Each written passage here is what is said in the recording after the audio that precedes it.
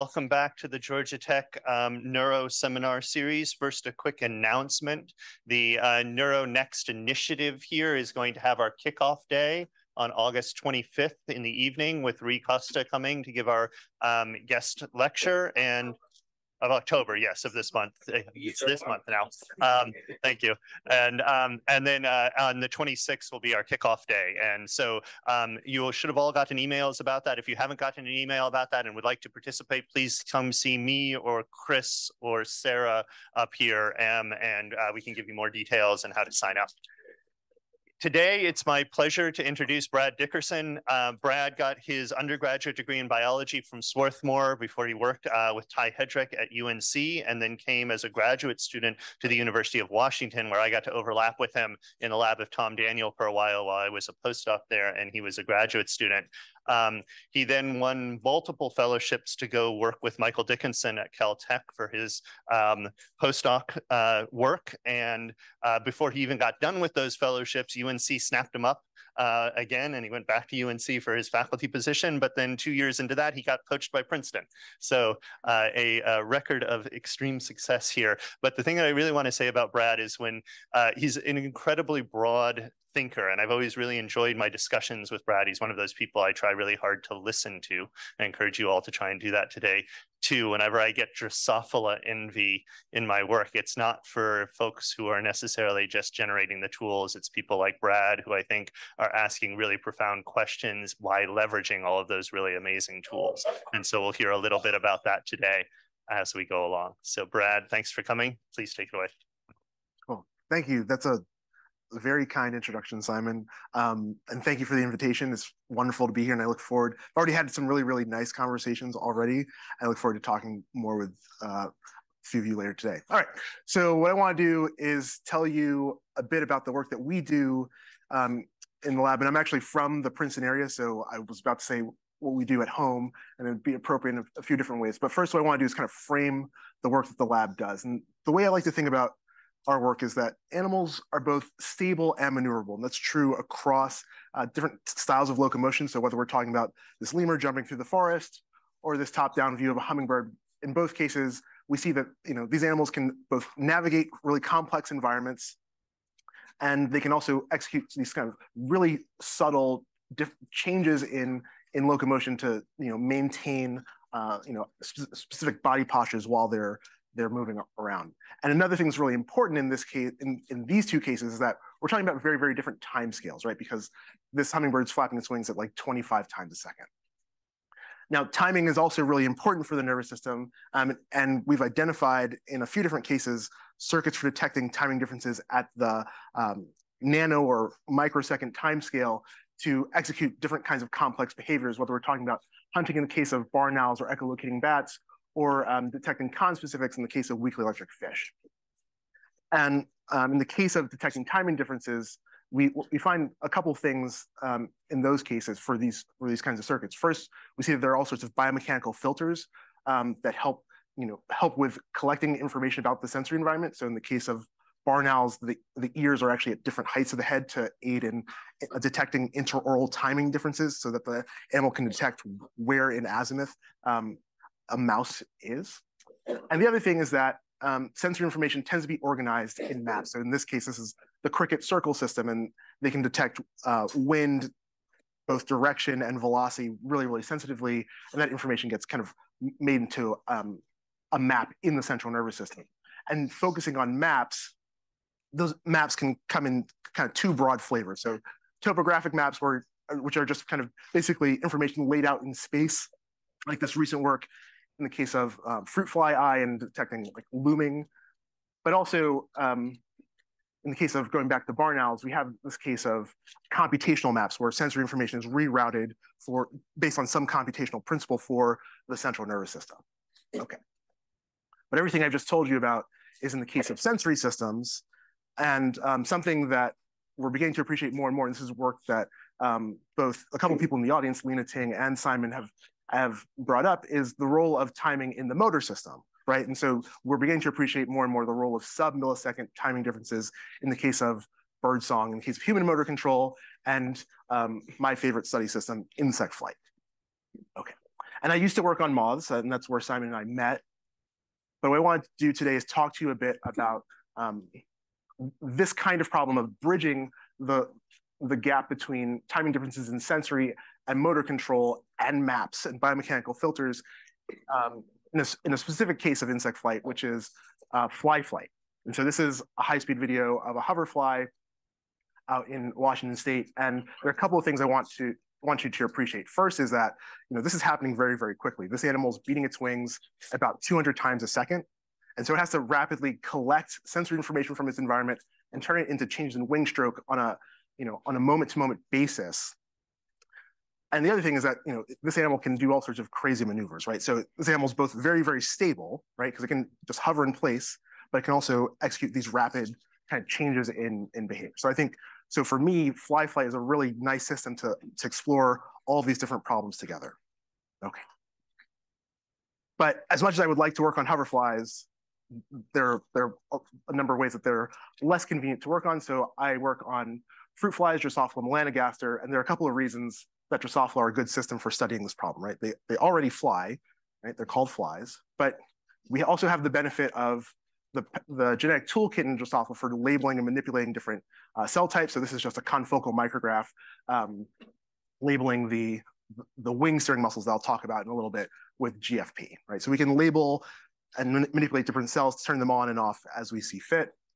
But the other thing that's really nice about flies is that they fly well in a laboratory setting. So this is a setup that is very common in my lab, where we have a fly tethered to a pin, and then we place it in between an infrared LED and a pair of photodetectors. And so what we can do is in real time track wing motion, and then also use that output to control a visual display where the fly is basically playing a video game, and it can operate in either closed loop where it has control over its sensory experience, or we can just play some kind of open loop sensory stimulus and see how the animal responds. And so let me just show you what this looks like. So in this case, we have the fly that's tethered right here, and you can kind of see the change in the wing stroke envelope. And in this case, the difference in left minus right wing stroke amplitude is controlling the angular velocity of the stripe here. And so this is a really powerful method for really just uncovering, how an animal turns sensory information into behavior. And what we can further do is with the genetic tools available in Drosophila, we can start to untangle what's going on more mechanistically. Okay. So unlike other flying animals like birds and bats, flying insects, all the power and control for flight resides in the animal thorax. And so they have these large power muscles for flapping the wings, but they have a set of small steering muscles on the lateral walls of the thorax that control the subtle maneuvers that I'm more concerned about. And they attach these cuticular elements in the thorax called sclerites. You could think of them as kind of tendon-like elements that help reconfigure the wing hinge to change wing motion and aerodynamic forces. And there are four major sclerites that we're concerned with: the basilar sclerite, the first axillary, the third axillary, and the fourth axillary, which for historical reasons is called the HG. And each of these sclerites has a set of steering muscles associated with it that attach to it. So there are a couple of things I want to bring to your attention. First is just that there aren't very many muscles here, right? I'm talking about 12 muscles total. The other thing is that each of these steering muscles is innervated by a single motor neuron, right? So compared to vertebrate motor control systems, you just have one motor neuron for each muscle in this case. So one question that kind of motivates our work is, how is it, you see flying insects execute all these very graceful maneuvers, but they're doing it with a very limited set of basically control knobs. So how are they able to accomplish that? Okay. So the wing steering system can be broken down anatomically, but we can also further break it down functionally. And there are two major flavors of steering muscles for flies. We have muscles that are said to be tonically active. So in this case, flies are beating their wings at about 200 times a second or even more in some cases.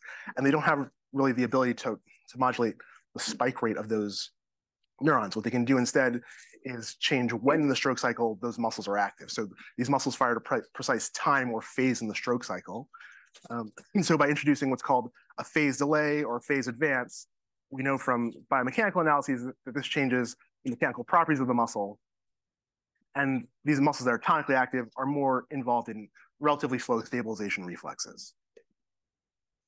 And then the other flavor are muscles that are a little bit more intuitive, and they're called phasically active, where they're typically inactive, but then they come on in bursts, and they're more involved in active maneuvers. But in both cases, when in the stroke cycle these muscles are active is really important, because phasic muscles, they still, even though they fire in a burst, they only fire once per wing stroke.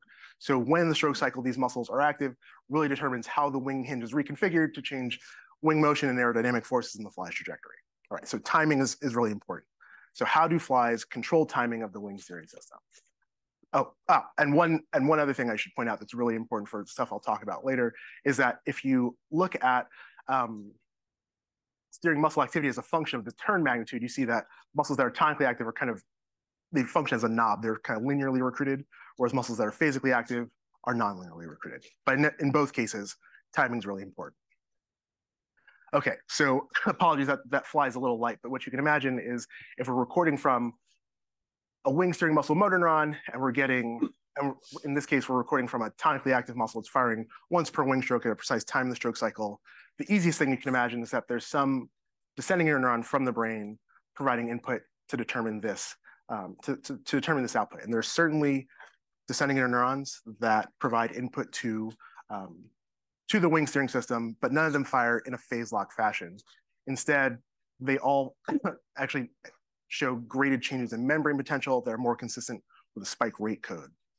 So the idea for a long time has been that what flies do is actually combine visual input with rapid wing beat synchronous mechanosensory feedback that's arriving wing stroke to both structure and adjust timing of the wing steering system. Okay, so one thing that's nice about this is that there are certainly mechanosensors on the wings that provide feedback on a wing stroke to wing stroke basis. But in terms of adjusting the wing stroke, there's something a bit problematic about using wing beat synchronous feedback only from the wings, which is that the feedback from the wings is always telling you basically about what the wing did in that current wing stroke. You can't change the feedback from the wing because this feedback is the direct output of the wing steering system. So if the fly wants to adjust mechanosensory feedback rapidly to change the motor output, relying on the wing mechanosensors alone isn't going to cut it.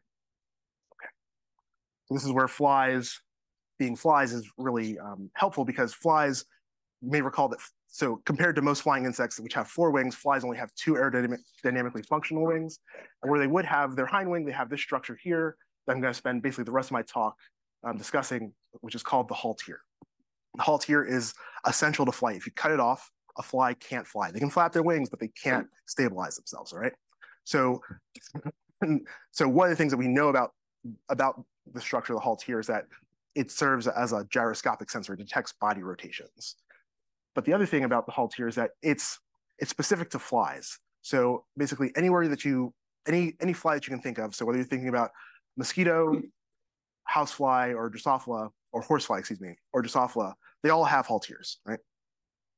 There's another group of insects, Strepsiptera, where their front wings look like a haltere, but they're parasites, and there's only one paper where people have studied them, and it's an N of 3. So we're just going to focus on flies.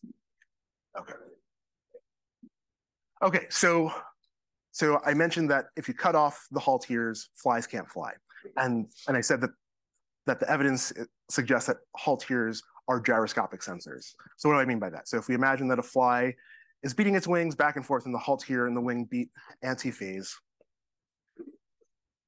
and this dotted line just represents the tip path of the haltere. Let's just take, for example, a case where the fly gets rotated about pitch. So the haltere has a tendency to resist this change in its plane of oscillation. And so what's going to end up happening is its tip path trajectory is going to change, and it's going to experience something called the Coriolis force, which is equal to the cross product of the angular velocity of the fly's body, about pitch in this case, and the tip velocity of the haltere. So this is a way for flies to detect both the direction of rotation and the actual magnitude of rotation. Okay, so what's the evidence for this? So what we can do is build a simulator, a flight simulator. This is some previous work by my postdoc advisor called the rock and roll arena, where just as you might imagine, you can rock the fly around in about different axes.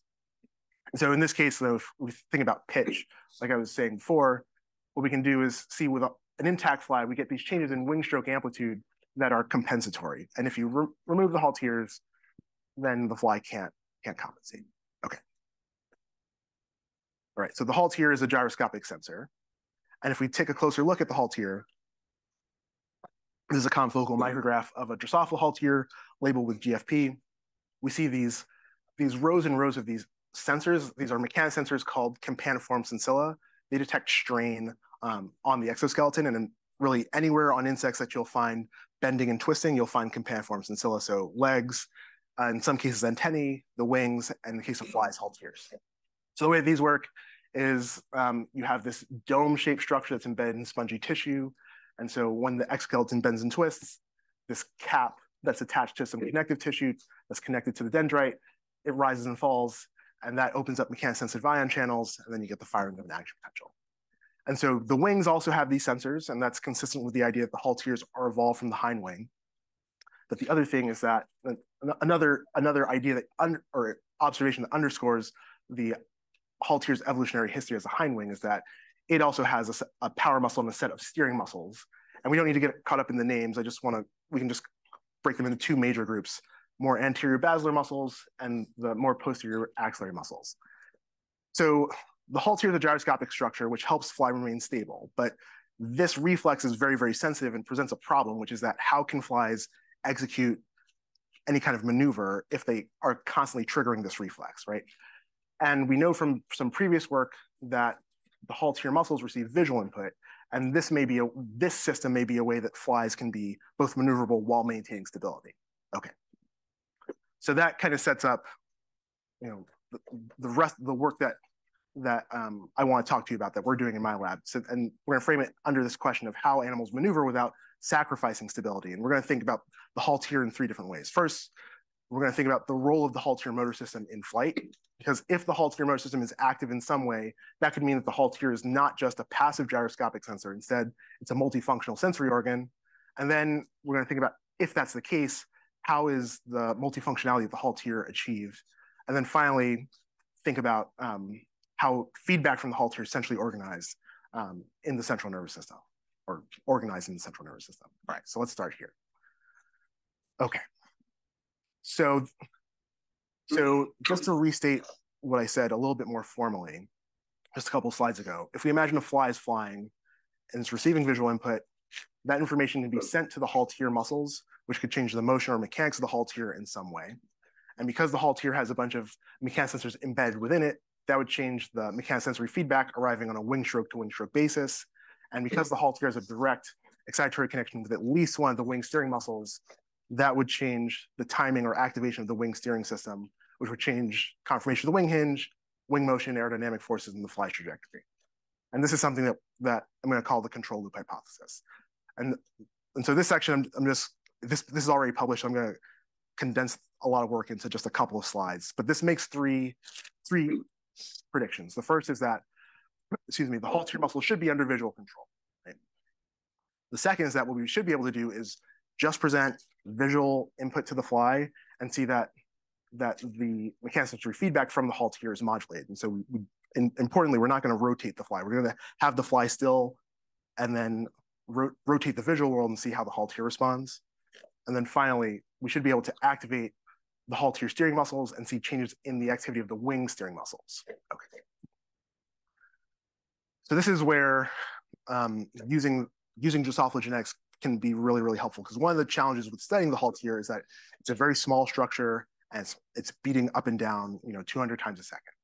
So what we can do, something I did was take advantage of the fact that when motor neurons excite muscle, you get this big burst of calcium. And so in this case, what I could do is express a genetically encoded calcium indicator in the haltere steering muscles, and then using an epifluorescent microscope, just image haltere muscle activity directly through the cuticle while the fly is tethered and flying, and present different kinds of visual motion. And there's no dissection here, so the fly is tethered and it's doing what it wants, and I can image haltere muscle activity.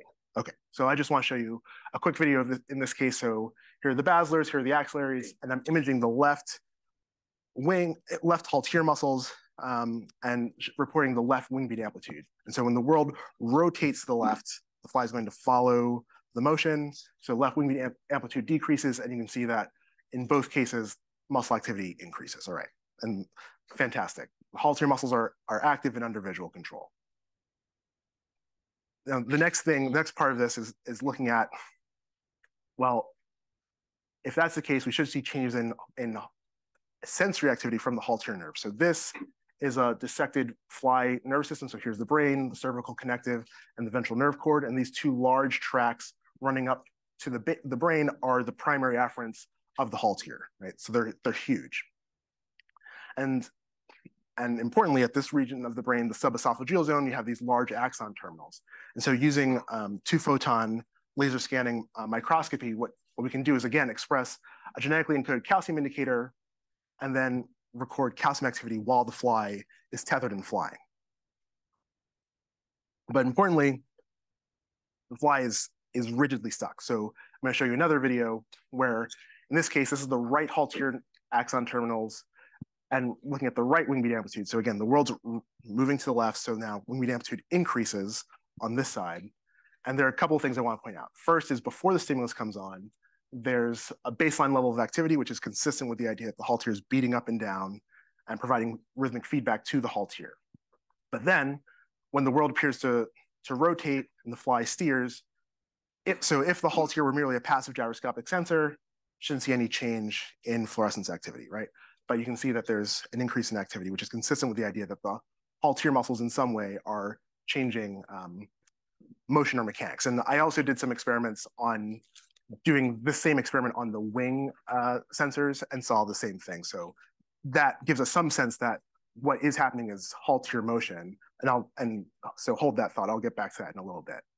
And then the last thing is that we should be able to activate haltere muscles, record from the wing steering system, and see a change in activity. And so using what's called split GAL4 driver lines, which selectively label basically individual cells in this case. In this case, I'm labeling these two haltere steering muscle motor neurons. You can optogenetically activate these with red light. Flies can't see red light while we're recording electrophysiologically from the wing steering muscles and see any changes in activity. So let me give you an example of this. So in this case, we're recording from a muscle that's tonically active. And so these are muscle action potentials overlaid for multiple wing strokes. And you can see that's firing really precisely at a specific time in the stroke cycle. Now, when I just activate these two motor neurons, which are really, really small, we get this, a phase advance, right? It's firing earlier in the wing stroke cycle. And we can also look at a phasically active muscle and see that we get recruitment, right? And activating a different set of steering muscle motor neurons and recording, again, from that same tonically active muscle I showed you, we get a phase delay. So just by activating 4 motor neurons, we can recapitulate all the modes of control that flies have over the wing steering system. But importantly, we're not looking at the wings, we're not activating wing muscle motor neurons, we're activating a different set of motor neurons. Okay. So the basic idea is that the haltere is not just a gyroscopic sensor, it's also a sort of adjustable timing mechanism where visual information is coming through, it's sent to the haltere muscles, which is changing the motion or mechanics of the haltere, changing the mechanosensory feedback on a stroke-by-stroke basis, then changing the timing or activation of the wing steering system. Okay. And the other thing that we think is this idea of the haltere detecting gyroscopic forces, the Coriolis force, may be an epiphenomenon that kind of takes advantage of this basic reflex. All right. So that establishes for us that the haltere is a multifunctional sensory structure. So now what I want to do is think about how that could even be achieved, right? And this is work by, most of what I'm going to talk about is work by postdoc in my lab on a verb. Okay. So I mentioned that halteres have these mechanosensors called campaniform sensilla. And like I said earlier, you can find them on different parts of insects. So this is from a robber fly haltere, this is a stick insect leg, and this is a moth wing. And one thing that's really important, this is actually something that I did with Simon during the pandemic, is Simon came to me with this interesting idea of, well, we have this sense from using band-limited Gaussian noise experiments that campaniform cincilla exhibit this what we call derivative pair feature detection. And if you use a model Hodgkin-Huxley neuron, you get the same kind of dynamics out, which gives us a sense that fundamentally the neurons underlying these campaniform cincilla are very, very simple. And really what matters in terms of how they encode information is how many you have and where you place them. The local biomechanics matter the most. Okay. So now thinking more specifically about the haltier and its role as both a gyroscopic sensor and transducing these haltier motor commands. All right, so I showed you this before, and what we know about the haltier is that you have these different regions of sensors that have distinct morphology. So these are scanning electron micrographs from different families of flies, and so this region on the stalk, you can see that they all have this distinct morphology that kind of looks like the body of an accordion, where they're kind of fused row by row. Excuse me. And this region at the base, which is kind of the business end of gyroscopic sensing, they have this more oval shape, but again, you see this kind of row by row. So having so many of them gives you additional sensitivity, but you can also see that the morphology, you can see that how the morphology could definitely make a difference in terms of what kind of information is relevant to these regions. And you can take it one step further and look at the mechanics transduction channels underlying these campaniforms and see that the ones along the stalk are aligned with the long axis of the haltier. And so the idea for a long time has been that they're detecting in-plane bending while the fly is flapping the haltier, whereas these ones at the base they're aligned off axis and maybe more primed to detect shear strains associated with either gyroscopic forces or these muscle commands. Okay. So we have some hypotheses about how these might work, but again, testing this is difficult because we're talking about a moving structure. The cell bodies are on the haltier, right? So how are we gonna test this out? And importantly, this is a thing, because I work on Drosophila, there aren't specific driver lines to label just this region or just that region. So we need a different approach. Okay, so I had this idea that maybe what we could do is go back to this method of imaging directly through the cuticle, because these sensors are so superficial and there's so many of them that you might be able to use a calcium indicator and just see it directly. And this is what Anna does. So she's got a fly tethered here. She can track wing motion using a camera, and we also have a camera for imaging from the haltier. So importantly, the fly is flying, and in this image, it looks as though the haltier is just stuck in downstroke, right? But something that we're also doing is we're tracking wing motion using infrared LED and photodetector pair, and this gives us a real-time measurement. And what we can do is prescribe when the stroke cycle we want the camera shutter to be open, so that we only see the haltier in downstroke. Okay.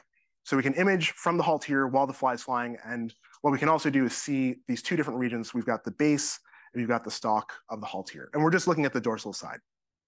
Okay, so if we do that, what we find just by doing this kind of simple experiment is that both regions are slightly to my surprise, but in some ways it makes a lot of sense. They're both continuously active, and so they have a mean kind of baseline level of fluorescence, and they fluctuate about that level. And that, in many ways, this makes good sense because they're mechanic sensors, they're sensitive to nanometer scale deflections, and this thing's swinging up and down 180 degrees, 200 times a second. Okay. But now what we can do is say, all right, we can image from the haltier. Can we understand how it's encoding visual information to control different flight behaviors? Okay. So in this case, what I'm going to show you is we're going to present the world rotating around the animal in different axes.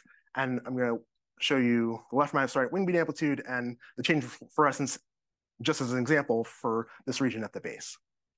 So in this case, what we've got up top is the arrows indicate, using the right-hand rule, the direction of rotation around the fly.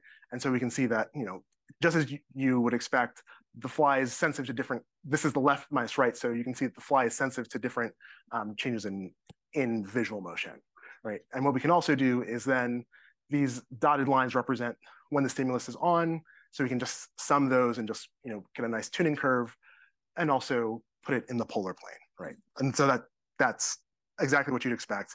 And what we find with the Hall-Tier sensory fields is that they are also tuned, and they're tuned in the same direction as wing motion, which is nice because the work I showed you previously looking at the Hall-Tier axon terminals, we saw something similar, right? So it's nice to see that at the cell bodies, right, we're seeing something similar. And looking at the other region of the Hall-Tier again, we see that they're also tuned. Okay, so Hall-Tier motion is directionally tuned now. Now we know that the Hall-Tier has a direct excitatory connection to at least one or two of the wing steering muscles. And if we go back to this idea that the wing steering system is functionally stratified, right, where we have these tonically active muscles that are more important for relatively slow and visually mediated stabilization maneuvers, and these physically active muscles, I told you that visual input primarily modulates these muscles and that they're linearly recruited. So something that we asked is there similar kind of functional stratification in the Hall-Tier system? And so what we did is we took the data from the tuning experiments, and then we just sorted them agnostic of direction based on the strength of the response. So from the most rightward to the most leftward turns. And so when we do that, we get something that looks like this, where each row is a different trial, and the color encodes the strength of the turn. And then what we can do is sort these into deciles and plot the decile means, again, color-coded, and then plot basically during the stimulus being on, how strong of a turn we get, right? Great. And so if we do this for our different companiform fields, we get this kind of this nice but and surprising more linear relationship between the strength of the turn and fluorescence, which gives us some sense that wide field visual motion is linearly recruiting Hall-Tier feedback. Okay, so that's interesting. But the other thing to keep in mind is that flies execute these active maneuvers that we call saccades, body saccades. And the Hall-Tier has been implicated in stopping these saccades because, again, the Hall-Tier is definitely a passive gyroscopic sensor, but it's unclear how the Hall-Tier could be involved in their initiation, right? But one thing that's very convenient about saccades is that they're not just present during free flight, they're also present in tethered flight. And they're ballistic. So what we can do is during tethered flight, look for these kinds of behaviors and then see how the Hall-Tier is or is not active during these kinds of maneuvers. Okay. So again, this is basically finding those saccades and then sorting them based on the strength of the turn. And we can do the same thing with the fluorescence record. And now we can see, again, we get this kind of smooth control over wing motion, which is exactly what you'd expect, like, right, a fly can turn to the left or to the right. But now what we see is that in both cases, we get linear or nonlinear nonlinear recruitment in both cases, right? And also importantly, you can see that the Hall-Tier signal is active before the fly actually turns, right? Which is pretty surprising. It was pretty surprising to me and very exciting to me. Okay, but I told you at the beginning that fundamentally the sensors, the companiform sensilla, are really just generic Hodgkin-Huxley neurons. So how can we get this linear nonlinear relationship, right? Well, something I thought about is, well, this is very reminiscent of what we see in the wing steering system, and the Hall-Tier has a set of muscles, so maybe there's functional stratification in the Hall-Tier steering system that could explain what we see here. Okay, and so we can record from the Hall-Tier muscles. This is just another example of that, and then look for these saccades while we're recording from the Hall-Tier muscles. And now in this case, what we see is, again, if I look at left minus right wing beat amplitude, right, we get smooth control over wing motion. But now looking at one group of muscles, the basilar muscles, we get this linear recruitment. We also get nonlinear recruitment. And to put a point on it, we have muscles that are tonically active and muscles that are phasically active. Okay. So now what this allows us to do is ask, okay, we have functional stratification in the steering system that may be functionally stratifying the the actual sensors. But what we can also do is ask, is there a way that we can understand how these muscles are actually controlling haltear motion to achieve the stratification? Okay. So now I want to think about how could the fly potentially control haltear motion? So one potential hypothesis is that basically what's happening is that the haltear muscles mimic the effect of the Coriolis force.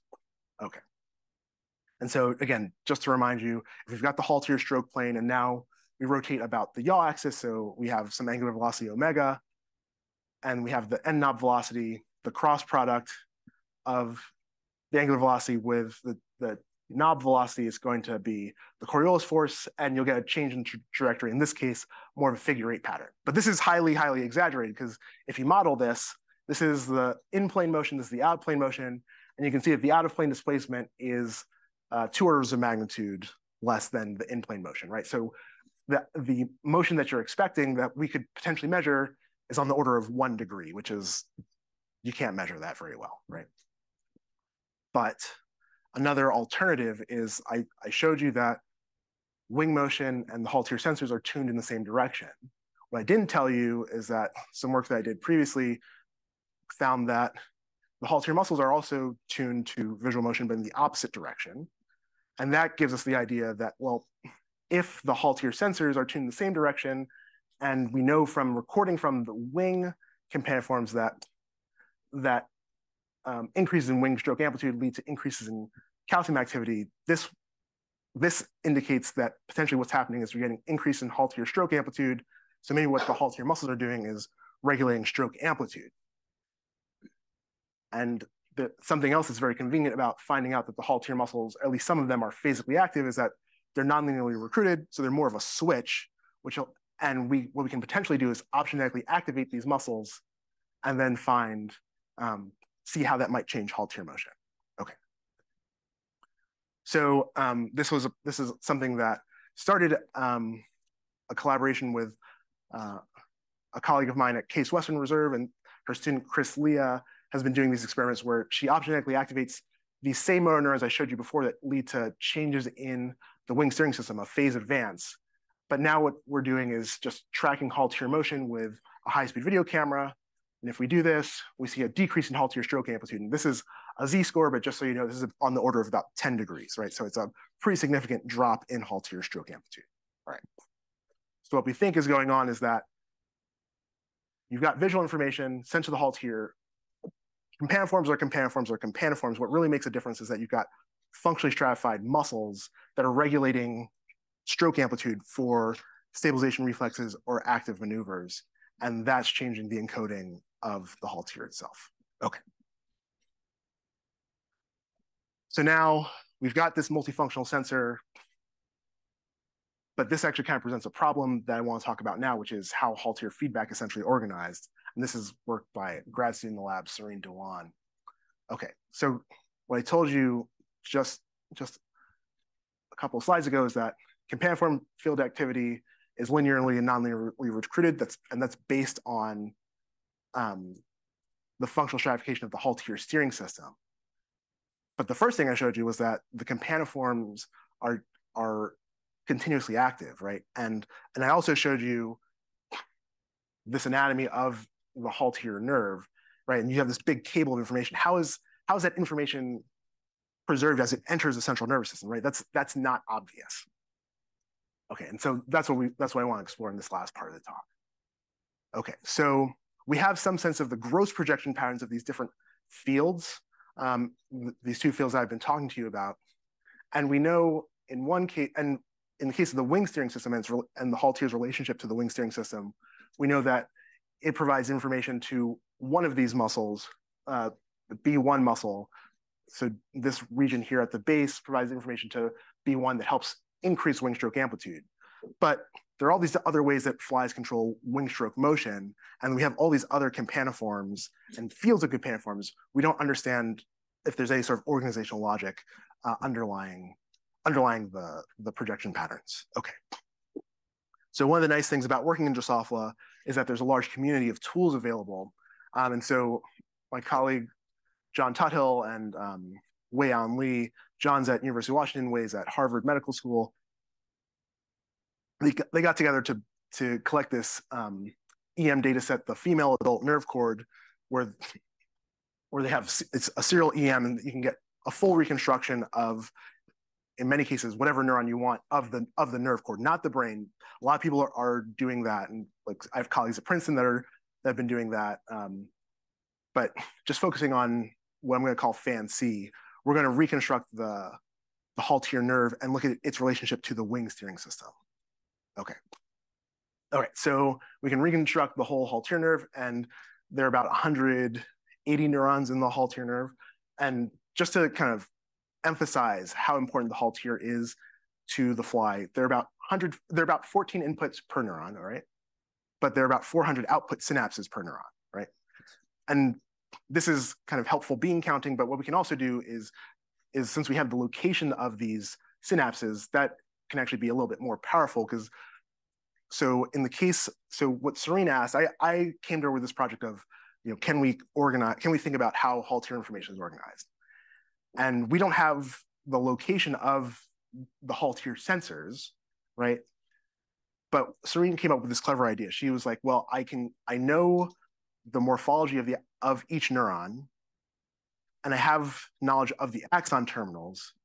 What I can do is I can subtract the backbone of the neuron and then just classify each neuron based on the morphology of its axon terminals, and then compare pairwise each neuron's morphology with one another and see if any kind of clusters fall out. And when she does that, she gets 5 different anatomical clusters, right?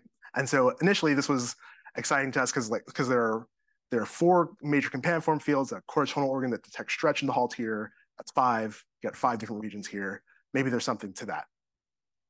But I think the story gets a little bit more interesting, actually. So one thing is we just see that these kind of bundle together, and this is all done computationally. So seeing that these bundle or fasciculate together is good confirmation that these are real clusters. But the other thing that Serene does is, so now I have those same clusters color coded, and we have knowledge of the direct connections with the wing steering muscles. And so now what we can do is look muscle by muscle if there are any sort of patterns that emerge from these different clusters. So when she does that, so it's exactly what she sees, where, in this case, this cluster seems to target these 2 muscles that both control wing stroke amplitude. You get this other cluster that gets a lot. So in this case, what I'm showing you is each column represents a different haltear neuron, and each row is a wing steering muscle motor neuron, and the color indicates basically the intensity of the synapse, or the number of synapses. Right. And so a couple of things emerge here. So first is that we don't just target one anatomical group of muscles. We target all 4 sclerite groups, but also each group is targeting different kinds of muscles. So functionally distinct muscles. So muscles that are either linearly or non-linearly recruited. Okay. So it seems like the haltear is controlling basically all aspects of wing motion, but also controlling different both linearly and non-linearly recruited muscles. Okay, cool. The other thing that we can do is focus in on these 3 morphological subtypes, and then look at any, look at, the words are escaping me, looking at a special interneuron that gets information from these primary afferents and then directs it across the midline that I'm going to call wing contralateral haltear interneurons. Okay, sorry about that. And these actually, so in this case, it's unique. The reason I like to point these out is, like, in this example, again, going back to these 2 muscles that help increase wing stroke amplitude, they provide input that crosses the midline to control a steering muscle that helps decrease wing stroke amplitude, the antagonist, right? And this one also helps decrease wing stroke amplitude. Okay, so great. But the thing that's missing is that, and this is ongoing work, is that we don't have the anatomical origins of these clusters, right? Because we're not certain if the morphological groups I'm showing you originate from individual regions, or if they're a mix, right? Because that would give us a sense of if there's really a computational map. And so we're using another method called X-ray nano holotomography, where instead of it gives us EM level resolution, and we prepare a dissected VNC with the haltier attached like you would for EM, but instead of slicing it, now we encase it in resin and ship it to some collaborators, Alex Pecoranu at the European Synchrotron facility in Grenoble. Now what we can do is get a nice reconstruction of the haltier, but also get reconstruction of the inside of the haltier and then scan along the haltier nerve. So we're working on reconstructing this right now. But something else that Serene can do is, again, go back to Drosophila genetics and say, well, can I use genetic tools to basically recreate an anatomical cluster? So this is an example where she's done this for this cluster that labels these two, that targets these two motor neurons, where she can come up with a driver that seems to mimic the morphology. But the thing that's also powerful about this is that we can also dissect away the haltier and now get a sense of locations on the haltier and see how that pairs. So these different methods will allow us to get a sense of how the information is organized from the periphery into the central nervous system. So what we think is going on is that it seems like we think that what's happening is that haltier information is being rerouted into a kind of complicated map for the wing steering system, but we're still working on that. But going back to kind of the major questions, some of the major takeaways, I think first is we see that with the haltier motor system, you've got sub-millisecond control of the steering system, and that enables high dynamic range via functional segregation of the motor system that functionally segregates the companiforms. And then what we think is happening is that you got these kind of local computational maps at motor targets. And finally, the thing I just want to leave you with is I brought this up early on, that the haltier is multifunctional sensory structure. But another thing to keep in mind is that because the haltier has evolved from the hindwing, this kind of control loop idea is likely based on a conserved hindwing circuit that you find across flying insects. So with that, I want to thank the lab, funding collaborators like Simon, and take any questions that you got.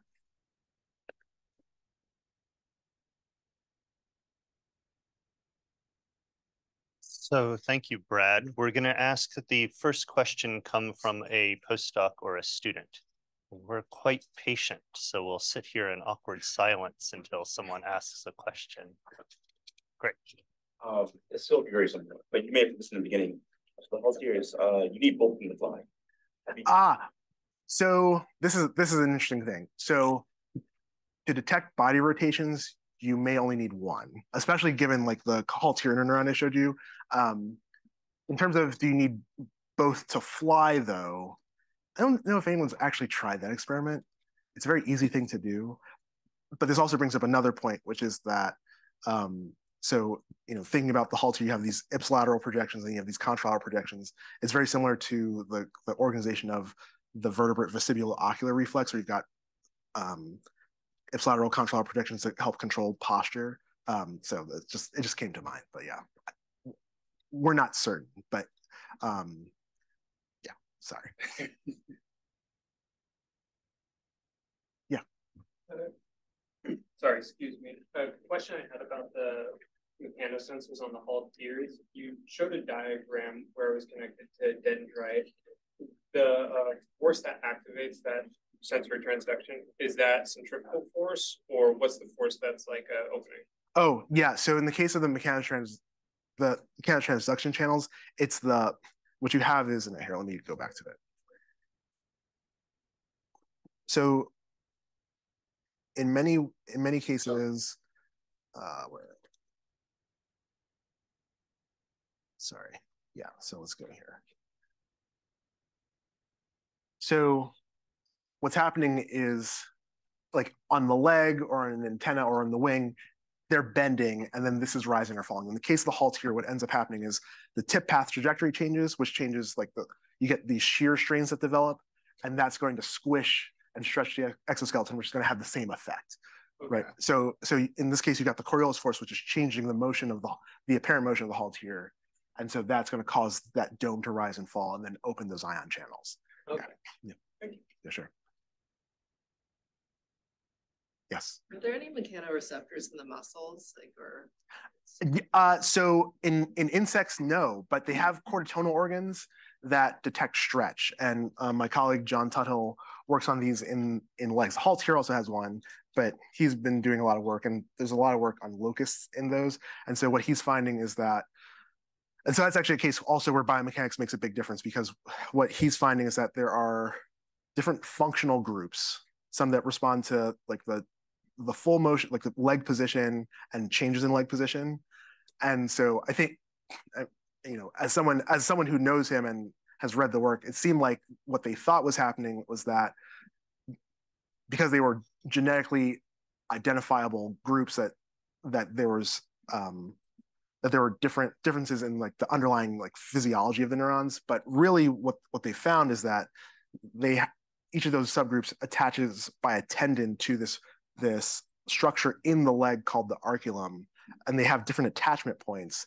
And so as the leg bends, because they have different attachment points, that pulls on them in different ways. And so the biomechanics in that case also determines how they're encoding information. So because they also did single cell RNA sequencing, and they found there are basically no real differences among those neurons, which kind of underlies this point that at least for insects, or in these cases, the underlying sensory neurons are just very replaceable, which is very, very convenient, because then you can have many more of them and get additional sensitivity. And then if you're just changing how you hook them up, that's a lot easier than making new neurons with different sensitivities. Yeah. Thank you. That's fascinating. So you talked about how the Haltier activity is correlated with future steering events. Yeah. And in the movie, and we talked about it like cycle to cycle feedback, yeah. But in the movie, it looks like the Haltiers are going out of phase. Yes. With it. So, I mean, could it be a within stroke sensory prediction because they're leading what the flight wing is doing?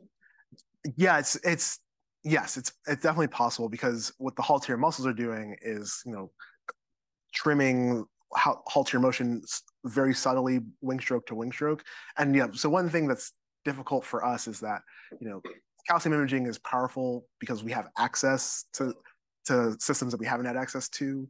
But what you'd really like to do is be able to record from these muscles electrophysiologically and get a sense of what's happening, you know, each wing stroke and it's something that we just can't do. And so maybe voltage sensors will get good enough that we can do it in flies one day. Or yeah, but I mean, what's the current explanation for them going? That's mechanical. The idea there in terms of the phase relationship is that's basically the mechanics of the thorax, because not all flies have this 180-degree relationship. The phase relationship for a given fly is important for it, but it's not always 180 degrees, because there are some flies where it's like 90 degrees, some where it's 0, and that's determined by the mechanics of the thorax. But whatever the phase relationship is for that fly, it is really important. Okay. Yeah, sorry. Wow. Yeah.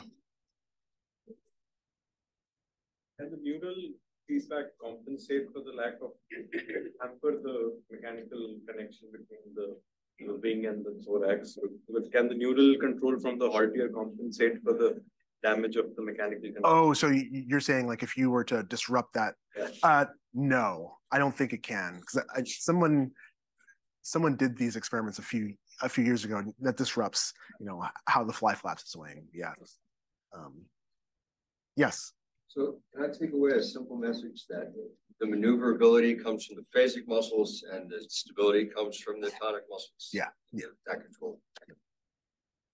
And I'm going to follow up on that, because I'm curious then if the segregation could also, you're suggesting that it comes somewhat from a connectivity mapping of the Haltier fields to the muscles and this different sort of combinatorial combinations, right? Computationally, the difference between a tonic muscle and a phasic muscle could also be how much persistent excitatory current, like if you think of them as simple integrated fire muscle neurons or motor neurons or muscles, then the tonic ones just need a small shift to kick the phase, but the phasic muscles need to be like elevated above threshold and burst. Could you do it dynamically that way? Or is that not sufficient to do the segregation? Well, yeah, so that's an interesting question because something also, another way you could think about this is that you could imagine, since there are so many descending interneurons that get visual information, and I know that people are working on this and they're finding that there's also functional segregation there, where there are interneurons that are relatively slow and for stability and some that come on in bursts. But someone who was a grad student in the lab I was a postdoc in did some experiments where she optionality was activating those interneurons, and you could kick the system, you could get phase shifts, you could get activation, but particularly with those phase shifts, they were nowhere near as strong as activating the haltear steering muscles. And so there's a way for visual information to that aid in that kind of adjusting the system. Like it has to be the case. But I think, and gets back to the idea that the haltear and the control loop is a conserved hind wing reflex, which is that in moths and in locusts, we know from previous work that the hind wing provides really strong information to the forewing. And so what the haltear may be doing is really, you have the separation of labor between aerodynamic force production and then just timing, but this timing thing has a really strong influence on the wing steering system that you just can't eliminate, because there's no reason for flies to need a haltear other than these kind of constraints of evolution. So yeah. Has there been any experiments to genetically knock out the mechanosensors on the haltears to know if it's like something other than that? So someone's actually doing this as we speak, not in my lab, but they're finding that just basically as what you'd expect is, as you remove more and more of these sensors and you rotate the fly, they become less and less sensitive to the Coriolis force. Question on the Zoom. You mentioned that the 12 wing muscles are all controlled by the B2 motor neuron. Do you mean that all the 12 are controlled by the same neuron, or that each muscle is controlled by its own B2? They're all controlled by, they each have a single motor neuron. So the names of them are, each muscle has a different name, and there's an associated motor neuron for that muscle. Yes, sorry.